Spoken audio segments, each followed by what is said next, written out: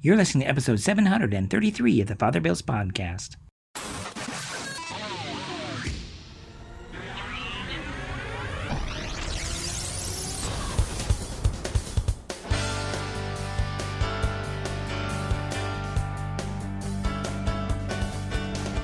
Welcome back. This week's episode is entitled Love Your Enemies, given on the seventh Sunday in Ordinary Time, 2020.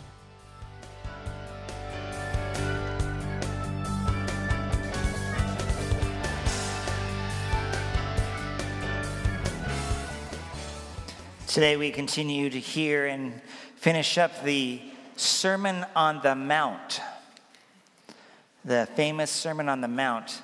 And so far it's been something we've heard that's challenged us, but not like today. Today is some of the hardest reading to listen to and to put into action. Now let me offer, before I get into the detail of the scripture, we're not being called to be doormats.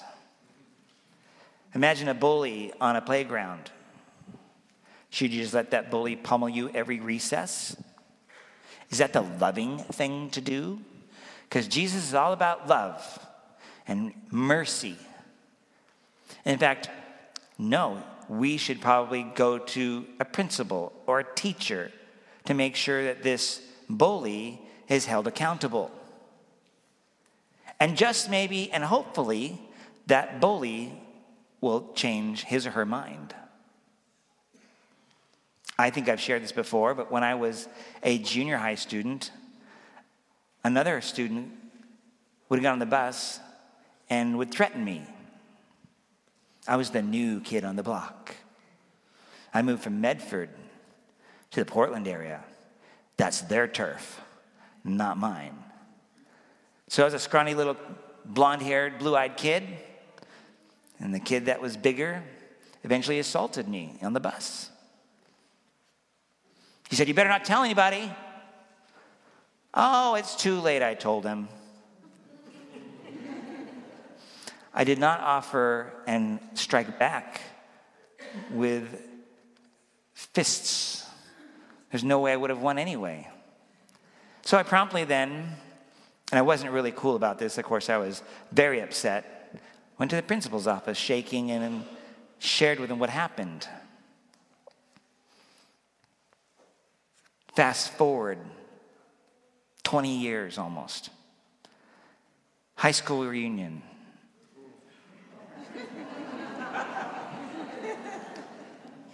Guess who walks right up to me when I show up? I don't even know who this person is. We've changed so much. In grade school, you look wonderful. When you become an adult, you're going to be so different looking, you may not be recognizable. I didn't know this guy. Who is this person? "Bill, come on up here. I want to help you out here and show you. Here's some food." And it was incredible hospitality. And then he told me his name. And I had not heard that name for 20 years. By the way, he did stop bullying me after I went to the principal's office. So we're not to be doormats, because if I had then just let him continue, who would be next, right? What is the loving thing to do? Is to stop the aggressor. So Jesus tells us, and it's funny because I've heard this, somebody quote, "Well, Jesus said an eye for an eye and a tooth for a tooth," and that was their justification. I'm like, did you actually read the Bible? Yes, Jesus did say that, to correct it. That was the law. We are called to go beyond the law. And this is as you join the church, candidates and catechumens.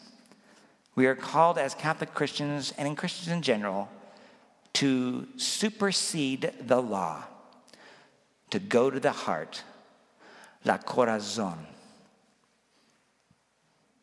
That's what matters.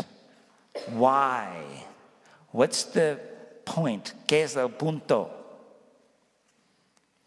Jesus was recognizing the law said an eye for an eye and a tooth for a tooth, because prior to that law, it would just accelerate. Think of the people as in the Bible as infants And as they grow older, they become adolescents, and then Jesus appears. As adolescents, you're finally able to go from like pudding to a steak. The basic of the law was trying to mitigate acceleration. So what would happen before? Someone would punch me, let's say back in the day, and then I would punch them back. And then they would then take out my sister. And then my family would come out and take their whole family out. Their family, whatever's remaining, would take out my whole village. And thus wars occur. Jesus recognizes this, says that's what you've heard. And just for justice sake, at this level as children, an eye for an eye and a tooth for tooth, so it does not accelerate. But Jesus then finally opens up to the fullness of it all. And he says, but I say to you. And at that moment, the people listening to him are thinking, who in the world does this guy think he is, correcting the law? He's more than just correcting it. He's giving us the fullness of it. I tell you, offer no resistance to one who is evil. And he gives an example. This is an amazing example. I think we miss it in our culture. Keep in mind, the culture of Jesus' day is one of honor. The greatest harm you could do to someone would be to dishonor them. So, it says, when someone strikes you on your right cheek. Now, 90% of people are right-handed back in the day as well. So, Timothy, if I was going to hit you in the right cheek, how would I touch your right cheek for me? Which one is that? Which your cheek? Can you touch your cheek for me? Right there. Yeah, if that's your cheek, if I'm going to hit you, how do I get to your right cheek? Pretty tough, right? So what option might I have? I have two. I might try to backslap you and hit your right cheek. This is an incredible dishonor to a person to be backslapped. It's not about the hitting, it's the dishonoring of the person. And suppose that the person was left-handed. In the day, you would use your left hand to wipe your bum. Imagine that. That would also be incredibly dishonoring. Not that it just hurts, it does hurt, but it was a dishonoring.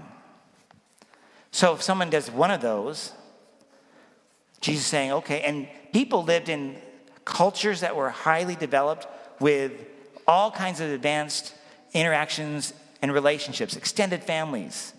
Like in our Hispanic and Latino community, a lot of extended families. But go to Jewish culture, even greater extended families that would be living together. Parents with their children, the grandchildren, grandparents, great-grandparents, cousins, distant cousins. And it would be hard to do anything privately. So when someone does get hit once, people might recognize, what? And then the person, as Jesus is offering, offers no resistance and gives them the other cheek. Okay, go ahead again. And they'll slap you again. And now the evil is seen by everyone. Isn't this genius? So the first one might have been hidden, possibly. The second one is not. In fact, the person who's been humiliated now offers themselves out to be further humiliated. What would happen? Likely, the family will come to their aid.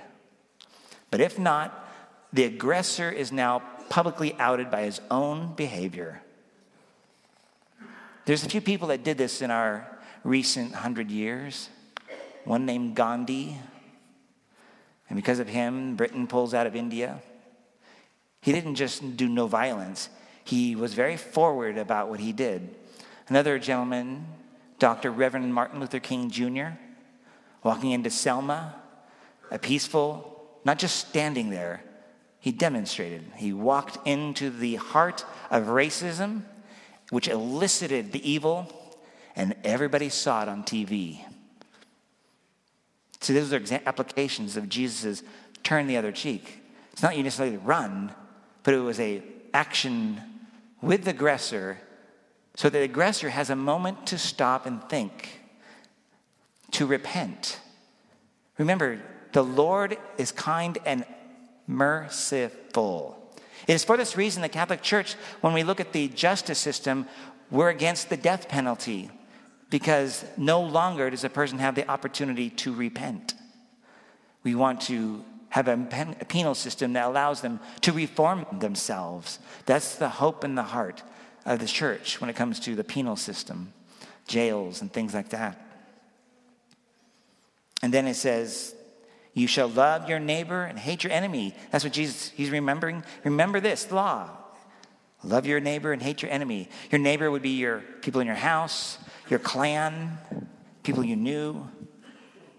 And he says, though, blowing it up now, but I say to you, again, the audience is thinking, who is this guy who thinks he can change the law? He says, love your enemies. Do you know I loved the person that tried to assault me when I was in junior high?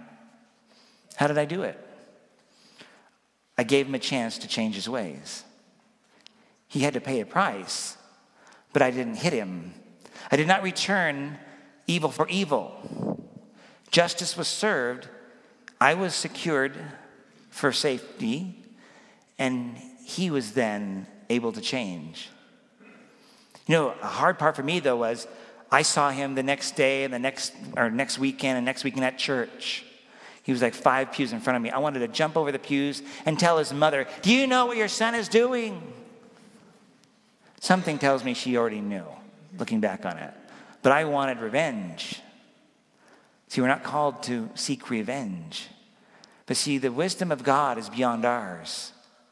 And these examples that he's given us are trying to change behaviors, trying to make evil clear, and those who are perpetrating it to change their hearts. Loving your enemies may very well mean drawing a line. He gives an example. He says, pray for them. Pray for those who persecute you. Again, it doesn't mean that you should be a doormat. Domestic violence is not acceptable. You are not to continue with that. Abuse, you should be getting out of that. When people come to me, I offer help. Usually it's talk to a good lawyer. Or it may be go to the principal. Do something to stop the evil. There may be some way for that person to change their heart. Imagine, who is your enemy today? Who is someone that really bothers you, you don't want to be around? Someone that makes you angry? Someone who's been unjust to you, unfair, mean, hurtful, and fill in the blank. Evil, doing evil. What is the greatest thing you could do for them? Pray for them. That's a start. Look what Jesus did.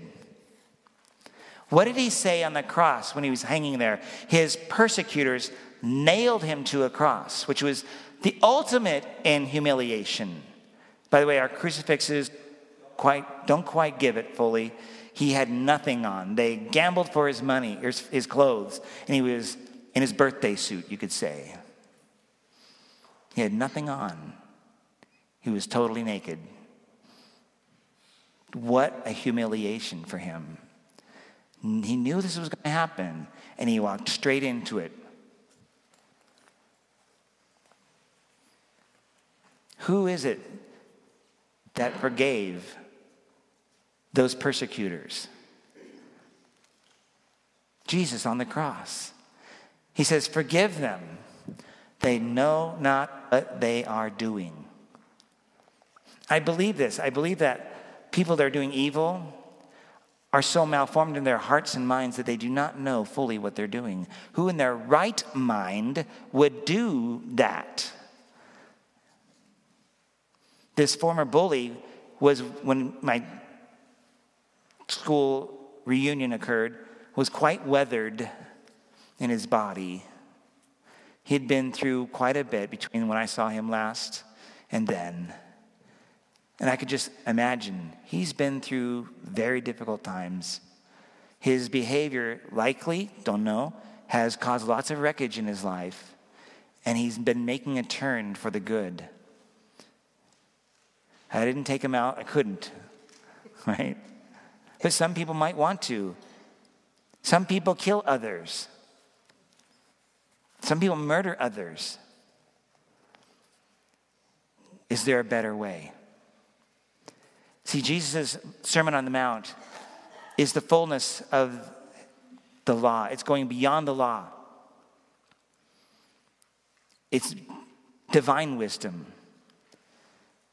And so when something happens and you have an enemy in your midst, a coworker, a family member, a former friend, or whomever, start praying for that person and ask for divine wisdom. Ask Jesus, what would you do here? What are you calling me to do here? Give me the grace to do it. Someone may need to be stopped. Someone may need an opportunity to realize what they are doing and come to their senses. Remember the story of the prodigal son? He goes off and spends all the money of his father, all the inheritance, and he comes to his senses. Let's pray that we ourselves, maybe we're somebody's enemy, or he's thinking about other people. Maybe we've caused harm. Might you be like that gentleman that I bumped into who then served me? Might you then go serve someone else? Someone who you've had a war with. Smile. Show them compassion. See what happens. They may change their way. They may go, maybe I can be friendly again, or we can start again. I've seen this many times. I've had arguments with people. Sometimes there needs to be a time away. Cool heads need to calm down, and then we start again. Could you begin again with somebody else? Could you be the start of a new relationship? This is supernatural, my friends. Our nature is revenge. Our nature is fallen. When someone yells at you, don't yell back. Be calm. Be clear. Pray for the strength to do it. This is how we proclaim the gospel. The gospel doesn't get proclaimed very much when we're screaming and yelling at somebody. I haven't seen it work yet. But when we are loving and compassionate, walking with people, encouraging them, trying to give them another chance. How many times should we forgive? I think you know the answer to this. God bless you.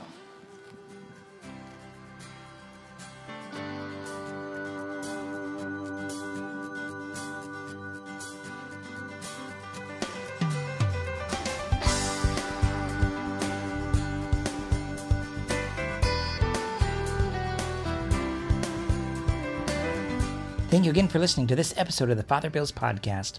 As always, if you have any questions or comments, just go to my website, fatherbill.org. That's FRBILL.org. And there you can find out what's going on my social media accounts, and you can send me an email directly from the main webpage. Until next time, may God bless you and have a great week. Bye-bye.